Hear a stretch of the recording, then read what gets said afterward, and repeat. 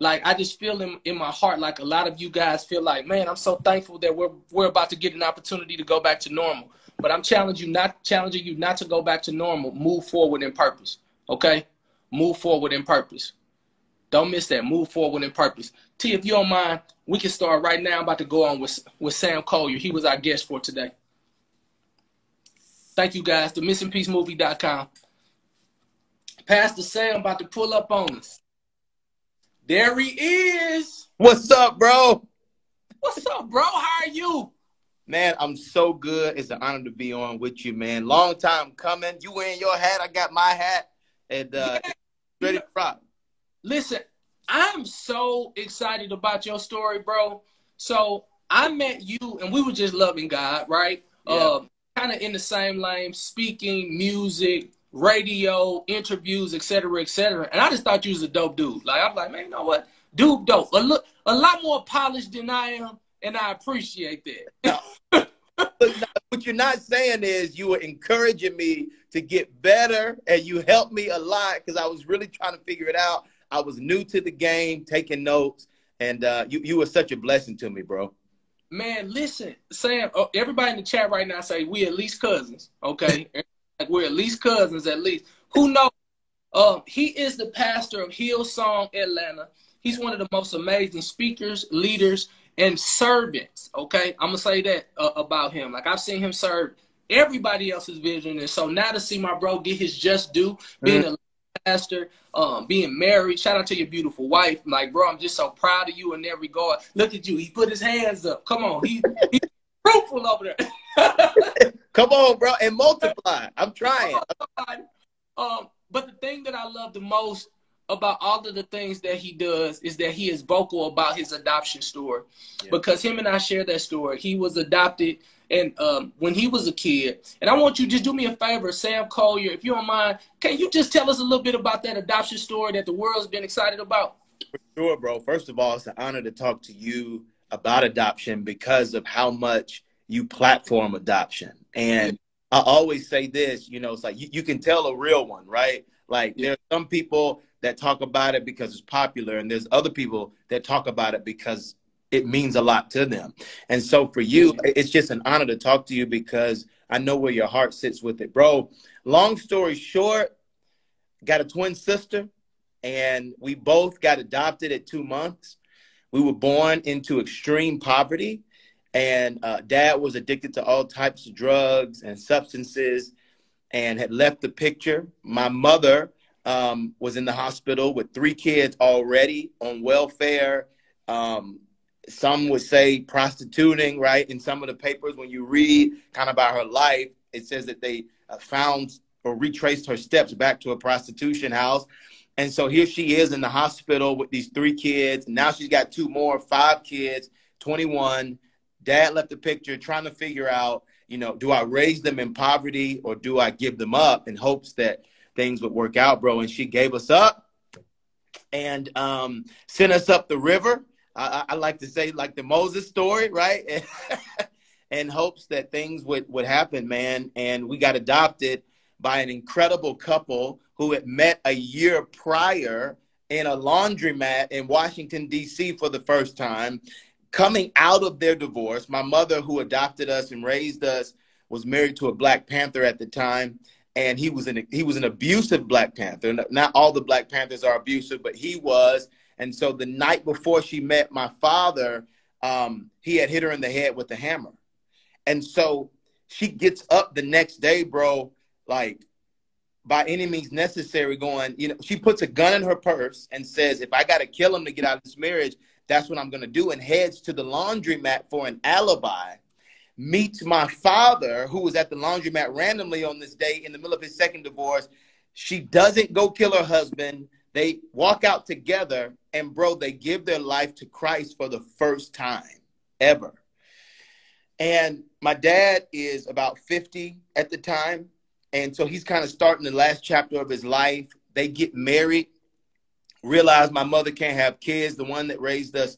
And so they said, well, we want to adopt. So they leave Washington, D.C., come down to Augusta, Georgia, where me and my twin sister had just been given up for adoption, walked over to our crib and said, we want these 2 twins.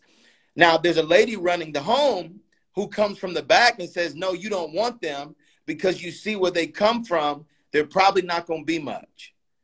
They come from addiction, poverty, welfare. And she says this, in fact, they'll probably be mentally challenged. So if this is your opportunity to do it right, you don't want to adopt them. And I'm going to use a phrase kind of, that you always talk about, Willie, the idea of the power of prayer. Every time you're on radio, I hear you talking about the power of prayer and the power of God and how he can intervene in a situation.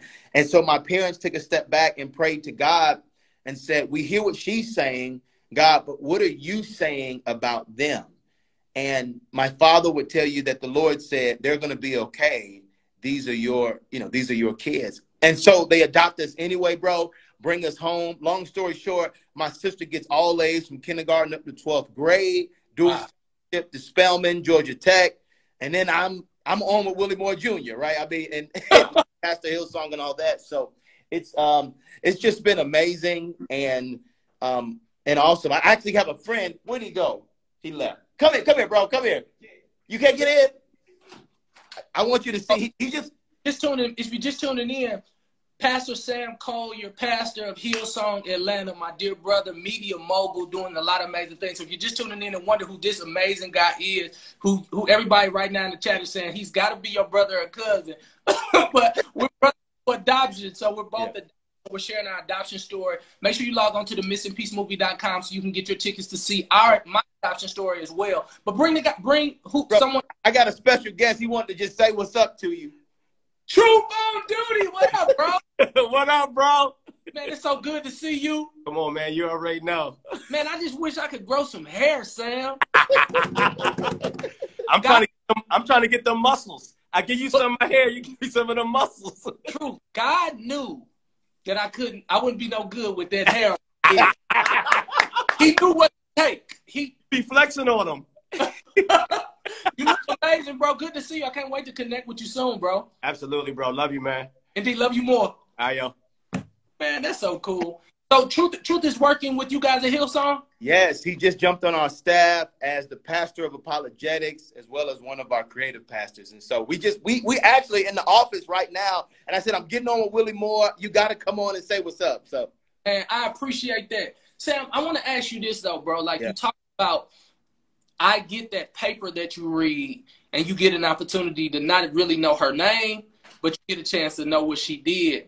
Like when you found out that she could have possibly been in prostitution, what did that do for you and how old were you when you found that out?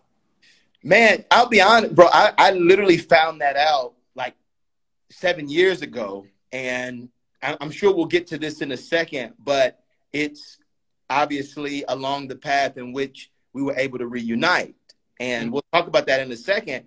But, bro, I found it because, during this process of reunification, my adoptive parents all of a sudden went into a safe and pulled out all these papers that I didn't know they had on my life for the last 25 years. And I'm like, and I'm reading this, bro, at Kinko's at 1 a.m. because I'm having to make a copy of them to send to the show that we're going to talk about. And I'm like going through all these documents, bro, and I'm reading stuff about my life. And I'm just like, this is wild. This is crazy. And I think for me, it just punctuated a little bit more why God would, I use this term, rescue me and my twin sister from this life. Because a lot of people, and you know this because you meet folks that have been adopted all the time, not everybody responds the same. Right. Right. In fact, I would even say me and your story is probably foreign to the adoption community because there are so many individuals that's like, yeah, I got adopted and I was raised in a rich family or I was raised in a middle class, whatever, but they still left me and right. I ain't had none of that. Right. Like, Sam, they always ask me, they like, so how did you feel when you first saw her? I was like, grateful. Right. And listen, a lot of people are like, so did you want it any other way? And did you I was like, listen, I won the parent lottery. So I couldn't even imagine my life not having Willie J and Flora. Right. So I was just grateful. And I showed him in the movie. So foolish me always has a camera when I'm speaking about adoption. So when we found my mom and my brother, like I just put cameras and caught like real natural moments of the emotion. But I've been going to counseling for the last 2 years, year and a half, just getting more tools on how to working with anger. Like when I seen my baby girl, bro, like when I had my baby girl and I looked at her and I realized like sometimes as Christian as I am, I could be just as much ferocious when it comes to business and working and doing what I'm supposed to.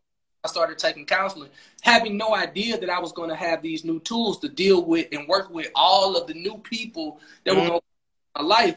And when I seen your story on Steve Harvey, and I guess that's a good caveat to running it here now, like I was in tears because I never met anybody who was like exactly like me, like loving your adoptive parents, your forever parents, and then welcoming your mother without any ought and unforgiveness towards her. So tell me a little bit about that moment when you're sitting on Steve Harvey, you're there to talk about your adoption story, and then Steve says, here's your mama. Yeah, bro. I mean, it was it was crazy. And, you know, long story short, bro. So me and my sister, right, we go on to do what we're going to do. I go into ministry. My sister becomes this industrial engineer. We defy the odds, right, that was spoken. Right. And we're Christians because my father was a pastor for about 4 or 5 years. We grew up in the church. And my dad says to us one day as we're watching football, which NFL, you know, it's like a little bit of a tradition that we had in the house. Nobody talks. He breaks the rule. And he just says, listen, you need to go find your parents. I mean, just out of nowhere. And I'm like, what? Like, we're like, what's going on? Why do you keep saying this? And he said, well, you could grow up one day and marry your cousin and you would never know it. And I said, this man is, what are you talking about? He was like, and he was serious. He was like, do you want to marry your cousin? Do you want to marry your cousin? No, I don't want to marry my cousin. He's like, well, you need to go find. And so he says to me, bro, and I'm in no lie, he says to us, God told him while he was watching the Steve Harvey show that Steve Harvey was going to help us find our parents. And I was like, what? Like, he's at this point. Right. You don't want to marry your cousin. Right. And then he moves like into the prophetic. Oh, like, this is what's going to happen. And he convinces my sister 2 weeks later to write into the show because, you know, again, me and you are very similar in terms of like whether I met her or whether I didn't, like, I was like, this would be great. Whatever, I'm fine with it. But I knew my sister would have had a much more difficult time. And so I said to her, it's your decision if you want to go meet them or if you don't. I'm okay either way. And so he convinces my sister to write into the show 2 weeks later. Nothing happens. A year goes by. They call my sister and then they call me and they say, there's a lady that had just gotten the job from working at Jerry Springer, which don't ask me how I know that detail. And she said, they put 100 stories on my desk. Yours was the top story. I've been here for a week. We think we can help you find your parents. Do you want to do it? And I said, well, let me call you back. I'll call my sister. I'm like, Sarah, this is the moment. Like, we don't have to do this if you don't want to do this. But if you want to do it. And she said, I don't want to do it, but I feel like it's God because when does this happen? So we fly up to Chicago, bro, me, my twin sister, my two adopted parents. And when we get there, the producer says, we didn't find anybody, but we want to bring you on the show to make a plea that hopefully they would show up. And so, bro, I'm sure you've been on talk shows before, but if you're not Willie Moore Jr., if you're not Madonna or Kim Kardashian, they're writing your lines out for you. And so, right, they're like, and we rehearsed these lines 10 times. It's like, hey, here's what we want to say. Boom, we had to change the lines because, like, well, I wouldn't say it that way, but they pre-scripted. So I'm thinking, like, we're sold. Like, our parents are not here. Our siblings are not here. Nothing's happening. So we go on the show, bro. We give, like, the opening line. They go to commercial break.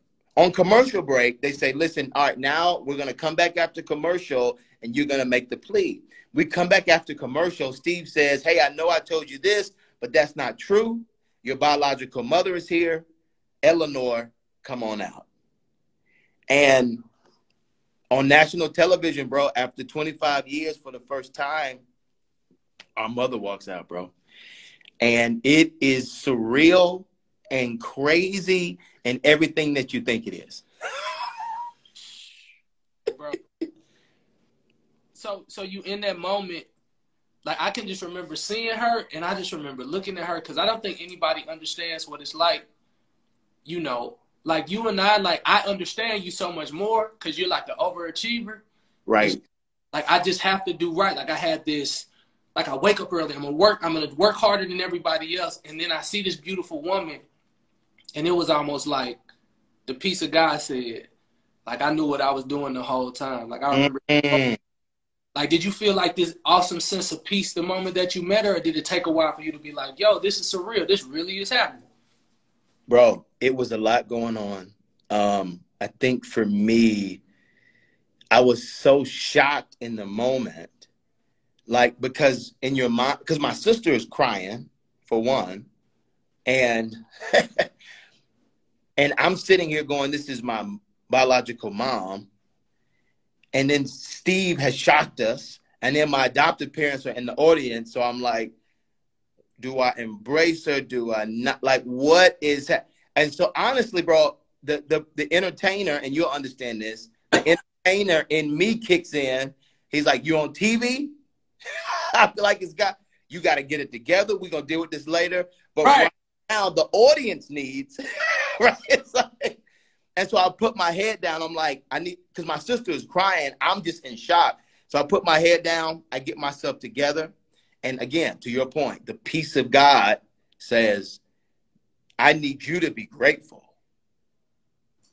Because what do you have in your life that would require you or would make you not be grateful? It's like, I'm on the Steve Harvey show. I'm a pastor. Like, I get everything that right? I'm not on poverty. I'm not on welfare. I've been taken care of. I've had a stable home. I was raised in a Christian home. Like, we could sit and think about what we didn't get or what we might have not gotten, or we could be grateful for what we actually got. Right? And so for me, I'm like, give me a hug. You know what I'm saying? Like, your life has actually been hard. Yeah. And you know this, bro. Like, I had a nonprofit that was in the inner city for some years, bro. And so I was familiar with what life was like in poverty. And that was my family, right? Like, for all intensive purposes, God rescued me and they stayed in. So there were times they didn't have food, bro, for 4 days at a time. I always had food. I always had a bed. I always had shelter. What do I have to not be grateful for? So I'm like, give me love. You know what I'm saying? So, right. But it right. was conflicted because my sister Thank you for your sacrifice, mommy. Thank you for your sacrifice. Yes. Yeah, bro. Like, your story is just so amazing. Shout out to Tony, your beautiful wife. You know, for those of you just tuning in, Pastor Sam Collier, Hillsong Atlanta. They're in the building stages, but I tell you what, they're building something great. So if you ever in the ATL or you want to watch online, make sure that you tap in with my dear brother. You'll also be able to hear this interview this Wednesday on the Willie Moore Jr. Show. You are part of a live recording, so I'm excited about this. Sam, just wrapping everything up. I want to encourage people, please log on to the missingpiecemovie.com. This is our final pre-screening, private screening of my adoption story. We've partnered with Bethany Christian Services, and so afterwards, there's an opportunity if you're looking to foster, to adopt. We have an opportunity for you to get as much information as needed. To be honest, for everybody who's looking and saying, well, Willie, I want an infant, I want a small child. To be honest right now, the bigger need is for the older children, the preteens, the teenagers, who just need love. They need a place where they can call their own. You have the love in your home, and so there's an opportunity for you to connect with my teenagers very, very soon. So make sure that you go to the missingpiecemovie.com. Make sure that you get your tickets to the film. It is showing this Sunday. Okay. Wow. It is Adoption Sunday with the Will Flow Foundation. A lot of churches across the country are going to be streaming the film as well. The missingpiecemovie.com. Get your tickets and join us. Sam, I just want to just kind of end with this because I really need this help because I'm so fresh with this. I got a biological brother. I now have my biological mother. I'm building a relationship with my biological father as well. I remember having to tell my forever mama, Flora Moore, I told her that can't nobody ever take your place. Like, you got to know that what you've done You know, I was able to make sure that my mom and dad never have to worry financially about anything ever in their life again. And that was something that I always wanted to do, but I had to let her know emotionally, nobody can never take your place. Yeah. My question to you now is like, what is the relationship with your forever mom and your biological mom? Do they have a relationship, and are you still staying close to your biological mom after, you know, after time and the fanfare is gone? Now it's time to build a relationship. Has that been able to happen with your biological family and along with your forever family? Bro, that's actually a phenomenal question. And unless you're in it, I think it is difficult for people to understand. And I'm sure you can, because one of the things that you deal with the most is making sure that the ones that took care of you and sacrificed for you know that they will never lose you. And because, you know, they were the ones at the basketball games and at the graduations. And I mean, these are my parents, you know what I'm saying? It's, right. With all that being said, bro, yes, we have all connected. Because I have three, as you said, I've got three siblings already. It was a lot easier for me and the siblings to connect, because there isn't anyone in the sibling space, right?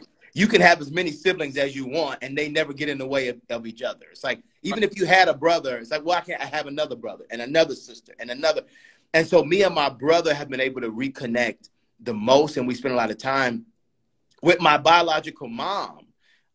You know, we have definitely reconnected. We talked to my biological father, hadn't met him, actually lost him from COVID-19 before we were able to actually meet in person. But we talked twice. He was on, you know, he was still, you know, in the drug life, and dealing with a lot, even, you know, up until his death. So I was able to talk to him. But bro, I've just tried to take it slowly, because, and I'll just be honest, I had a conversation with my sister, because she called me one day. She obviously is not like you and I.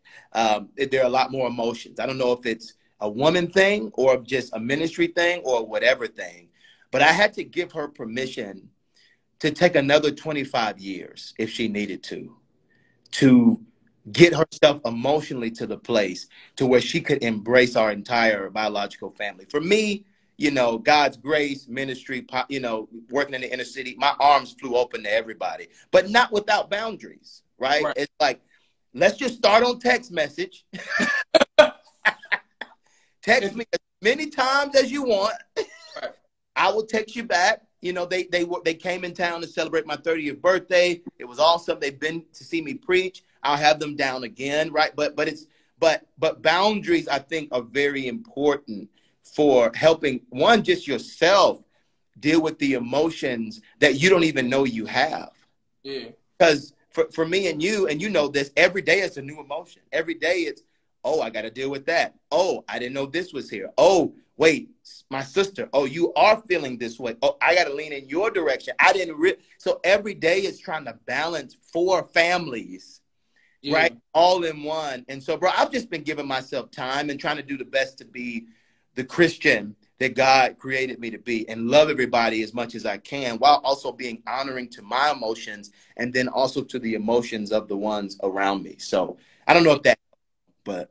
No, that's good. That's good. You know, I'm still figuring it out. I told everybody I probably could have slept for about a strong year. Right. You know, wake up like every day, like, okay, cool. And, you know, just let my hair grow out and the ball, everything, and just be like a nomad for about 9 months. That would have been really good. But unfortunately, the responsibility and the call doesn't allow that. But I my best, bro.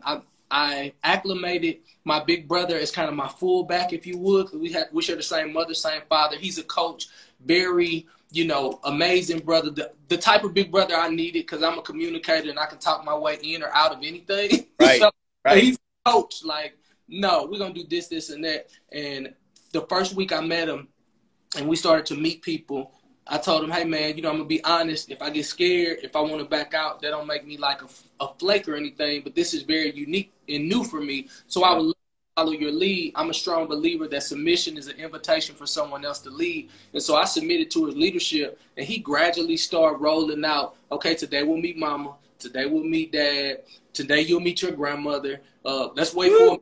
Okay, now you can meet your sisters. And I to his leadership. And I just thank God for my brother Tony, because he's been such an inspiration in as it pertains to thinking about my emotions, what it would be like to be a big brother, because it was something that he always wanted to do. And so to have somebody to kind of lead the charge in how I meet this new amazing family that I've been blessed to have, like, he's been nothing more than a blessing, bro. So, man, hopefully you and I will get an opportunity to do something special in the adoption space and or ministry. Yes, You know, I just want to take these last few moments just to, you know, kind of love on you, bro, and let you know just how proud I am, godly proud of you. You know, there's so many people who will have such a competitive spirit that they can't show the love that they will want to show. And so my prayer is that the Lord will send the people that you need, that he will send people who are going to build you up and not tear you down, that he will just let you operate in all sufficiency,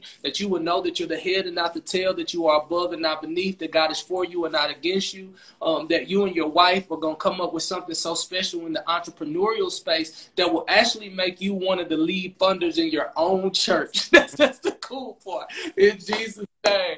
Like, yes. Hey, Sam, I just seen you. You know you a jokester and you'll have everybody laughing. But when it comes to offering, I just see you doing like a real loose offering. And then I think this year you get a chance to say, so listen, everybody who thinks that I'm here, like, to get anything, I'm probably giving more than everybody combined in this church because of these entrepreneur ventures. So Yes. help me out, because I'm giving a lot too. And I just thank God that you're going to live in all sufficiency, man. I'm proud of you and Tone. Hallelujah, man. I love you so much. You know, you've always been a big brother, following footsteps, taking notes. And of course, bro, got to have you at the church, got to have you speak, got to connect in all the ways, bro. Indeed. Well, listen, proud of your platform. Family, make sure that you follow him on Instagram. Make sure you follow everything Hillsong Atlanta is doing. One of the few. June 6th. Yeah, June 6th. When is it? Grand opening, June 6th. Yes. Man, putting it on the calendar now. Bro, June put it down. Got to have you in the front row. Got to get you a seat. Bro, need you there. Need you there. June 6th, that is a Sunday. Hillsong Atlanta. I am putting it in there right now because we are definitely going to support. Yep, Hillsong Atlanta. I'm going to be there, bro. Like, I'm so excited. Congratulations on having, was it Amy Grant just there or somebody? Yeah, Natalie Grant was just Natalie. there. Yeah, Natalie Grant. I think Andy Video. Yeah. I seen that was nuts. Man, you just have, man, bro. Listen, you already know what it is. Let's just keep winning. Let's keep supporting the kingdom of God, and let's watch God do the unthinkable, bro. Flat out. Yep. Flat out.